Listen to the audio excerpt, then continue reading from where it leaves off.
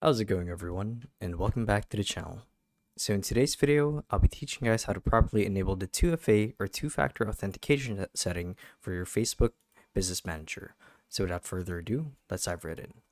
So to actually do this is quite simple, and the reason you guys may want to do it in the first place is because should an event like your account getting compromised arrive, having a 2FA set in place would actually protect all of your sensitive info and your account overall.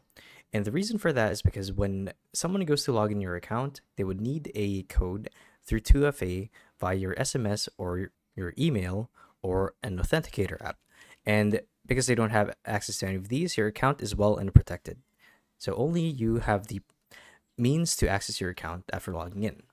So to actually have this set up is quite simple.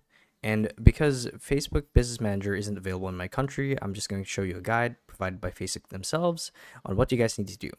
So what you guys need to do is once you go to the website for Facebook Business Manager and you have your storage set up, you want to go to Business Settings.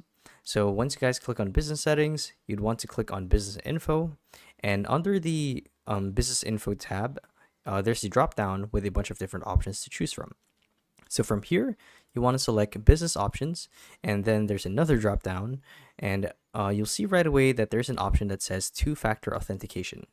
Now, the two-factor authentication can be configured to be applied to either everyone on the group or every administrator for that business, or a certain amount of or a certain number of people of your choosing. So by doing so, you've just added an extra layer of security to your Facebook account. And congratulations, you're done.